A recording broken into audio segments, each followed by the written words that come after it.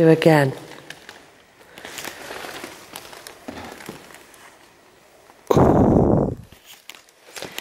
We'll write in the book as well. We'll write in the book. I didn't see that last time.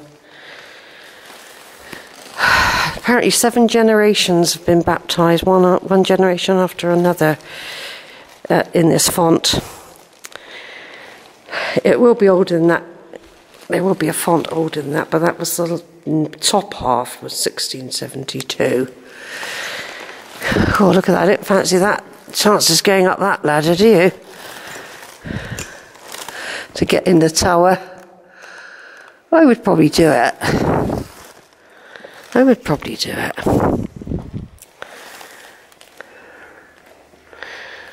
Oh, I can feel the ancestors, you know. I can. I was so... The first time I found this place, I was really sort of overcome with emotion, really. That might be an old Bible there.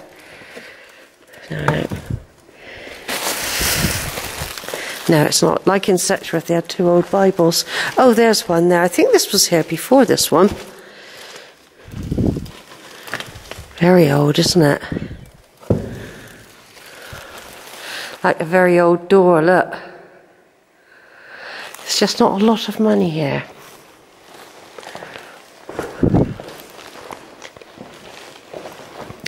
And here we got the statues. I was just trying to find out about this, why this... Nobody seems to know, they've written, why this flower pot holder was put on here. In gratitude for lasting friendship, Grace Starling Walsh, Naomi Phillips Holmes, Grace Starling Walsh was the descendant of William Oake, who died in 1752 of Burgh Green, and Naomi Phillips Holm, descendant of Elizabeth de Burgh, and she died in 1421. But nobody knows exactly why that was. I said there will be hidden meanings in some of the pillars and other things. The old beams, look.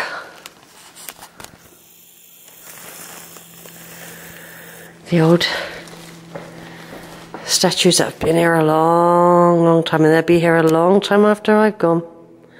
I don't know if there'll ever be anyone else coming from my side of the tree to do this. I don't know. It'd be nice to think someone would be interested. I'm going to put the flowers in a minute. Look at these tiles, these old bricks, look. They look... Well, they're functional, aren't they? Functional.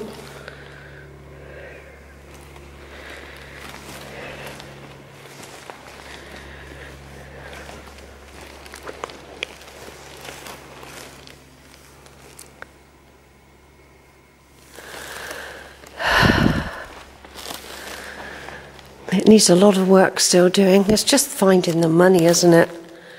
To be quite honest, it's finding the money. I mean, look at that old chest there. The original chest. Of course, everything would just rot or go damp. Things like that. Yeah, 500 years and plus of ancestors.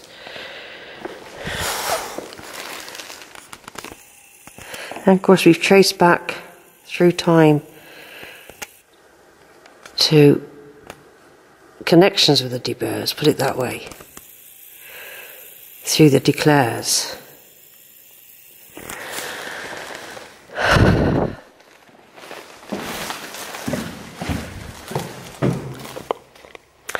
Well, let's put it this way, Stechworth has really had a massive makeover. 300,000 was spent on it. Burgh Green had a lot spent on it as well. So,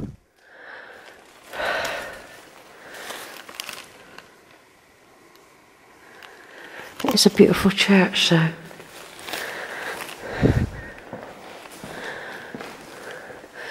To the glory of God, this tablet and clock on the school has been erected in grateful memory of the men of this parish who gave their lives in the Great War. You've got Buller, Burgess, Blake, Copin, Ewers, Grass, Jaggard, Mingay, Pledger, Smith, Starling, Turner, Wallace and Woolard. 1914 to 1919 war they got there. I thought it was always to 1918.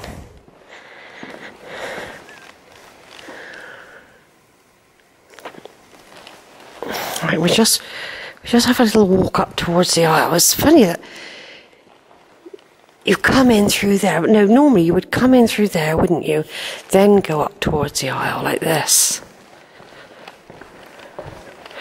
My ancestors, this is the way they would have come.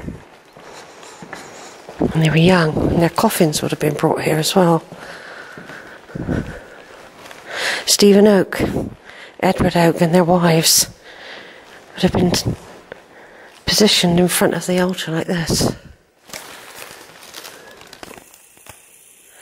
I expect this place was ransacked during Cromwell's time. Bet it was.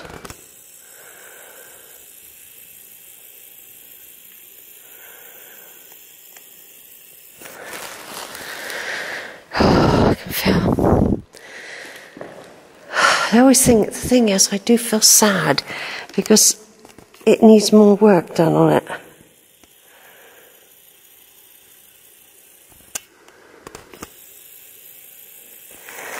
Really, doesn't it?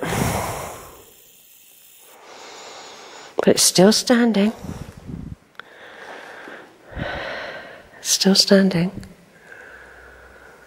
Right, over and out for the video, folks.